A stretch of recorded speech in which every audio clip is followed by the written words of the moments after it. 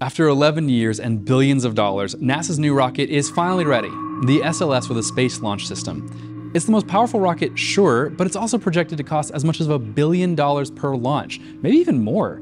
Some people have some really good follow-up questions, like why did NASA need a new rocket? If we want to go to the moon, shouldn't we just build another Saturn V, the same one that worked in 1969? And why didn't NASA just use a SpaceX rocket for deep space missions, like the upcoming Starship rocket? It's a lot cheaper. So let's dig into the surprisingly political world of rocket design.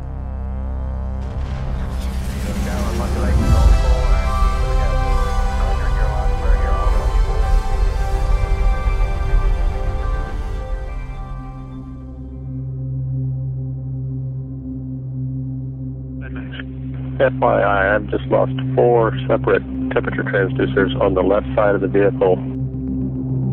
GC flight. Fly GC, lock the doors. Copy. In February 2003, Space Shuttle Columbia disintegrated during re-entry, and all 7 crew members were killed, in addition to the loss of 1/4 of NASA's shuttle fleet and the very first space shuttle. The grieving families of those astronauts who perished agreed that America had to press on and keep sending people to space. But the investigation revealed another hard truth. The space shuttle needed to be replaced. The shuttle was supposed to make spaceflight cheap, routine, and safe, but it didn't live up to those promises. It wasn't cheap, costing about $1 billion per launch. And while the shuttle was more routine than Apollo, it was way less than NASA had hoped, taking months to do maintenance between launches. It probably ended up costing more to try and reuse the shuttle than just building a new one every time. But most importantly, the shuttle had a fatal design flaw that has proven to be really dangerous. The fact that the orbiter launches on the side of the external tank and the solid rocket boosters. Because of that design flaw, 14 astronauts and 2 shuttles were lost during a mission. That's a failure rate of about 1 in every 100 flights. Not good. But if the orbiter had been on top of the rocket stack, the Challenger and the Columbia crews would have survived. So as incredible of a vehicle as the Space Shuttle was, it needed to go, and was set to be retired after it finished building the International Space Station. Gentlemen, the President of the United States. Today I announce a new plan to explore space and extend a human presence across our solar system. In 2005, President Bush announced the Constellation program that would build a new rocket system that would go to the moon and to Mars. NASA estimated that the demands asked of them for Constellation would cost $230 billion to fund it through 2025. As if that wasn't bad enough, just 4 years later, the program was already over budget and behind schedule. So today I'd like to talk about the next chapter in this story.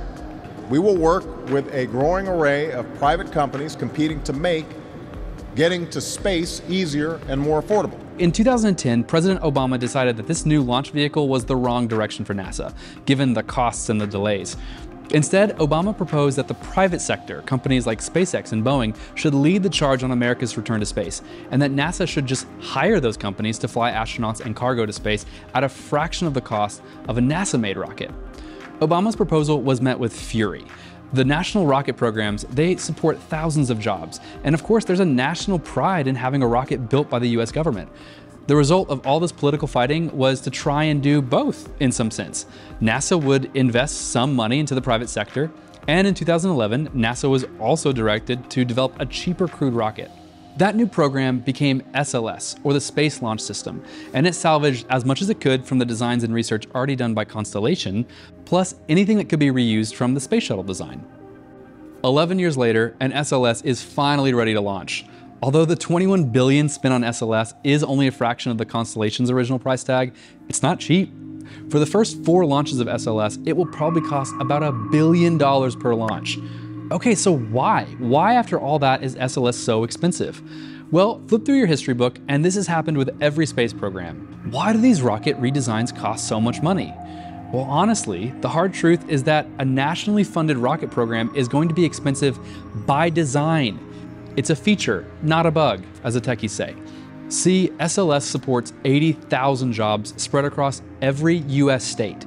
They're manufactured by hundreds of some of the most important contractors to the US military. There are 6 privately owned factories working on SLS within an hour drive from my house alone. It's a nationwide effort. This is how NASA gets Congress to agree to fund space exploration. If you fund our programs, we'll provide jobs to your constituents in your state. And in the meantime, everyone will benefit from all the emerging technologies that your contractors are going to develop along the way. So instead of giving money to one company in a few states like SpaceX, you spread the money to hundreds of companies in every state. So which is better for the whole country? Reasonable minds disagree. Let's talk about something positive from all that mess. We're getting a really impressive rocket system. Look, if Congress is going to require NASA to build an expensive new rocket, well, SLS is certainly the kind of rocket you might want to build. Think about how you might upgrade the Space Shuttle design. First, you'd move the crew and the cargo to the top of the rocket stack so they could easily get away if there's an explosion. You would keep that incredibly efficient rocket engine designed for the Space Shuttle and the super powerful rocket boosters. You'd want the vertical staging and the capsule from the Saturn V so that you could go to the moon or Mars or even further, and that's what we're getting with SLS. The result of all that money is the most powerful rocket that has ever been built. SLS is able to send 80,000 pounds to Mars in a single Block 1B configuration, more than the combined weight of the first two pieces of the International Space Station, from one launch. It could be used to build a new space station, to travel to the moon, to Mars, to launch massive new telescopes into deep space that dwarf anything we have today. And it's flexible in a way that the Saturn V, a rocket designed for only one type of mission, just never was. But barring some breakthrough rocket technology like light speed, the SLS will probably be the last crewed rocket that NASA ever designs. In 2010, private crewed space companies were really only a dream that Obama wanted to fund. They didn't exist yet. Well, that's changed in the last decade. Today, there are several American companies that could get you to space much more cheaply than SLS. None more so, of course, than SpaceX. SpaceX is the primary way that NASA gets astronauts to the space station right now, and NASA pays SpaceX just 1/3 the cost per astronaut as they did with the Space Shuttle. It's a really good deal. Since the radical 2011 budget, NASA did indeed adopt the Commercial Partner Program and has been funding companies like SpaceX, Boeing, RocketLab, Blue Origin. It's proven to be a really successful and sustainable plan, even as Congress has been frustrated by it. SpaceX is well on their way to have their own super heavy lift rocket called Starship. That's also designed to get people and cargo into deep space, but at a fraction of the cost. If they can deliver on that rocket design, it's going to change space travel. NASA wants reliable, cheap ways to send people and things to space. Think about it. If NASA could take the money that they currently have to spend on building this rocket and instead spend it on space stations and science missions, well, they'd obviously prefer to do that. But as of now, NASA has been ordered by Congress to diversify, to have multiple rocket systems available, one of its own with SLS, and several more through private companies like SpaceX. Actually, on that note, the lunar lander for the Artemis moon program, it's not designed by NASA. It's been awarded to SpaceX for their Starship lander. And I suspect that SLS is going to end up being America's last crewed rocket program, and that the private companies are going to take it from there. At which point, NASA will get to focus less on how to get to space and more on what they do when they get there.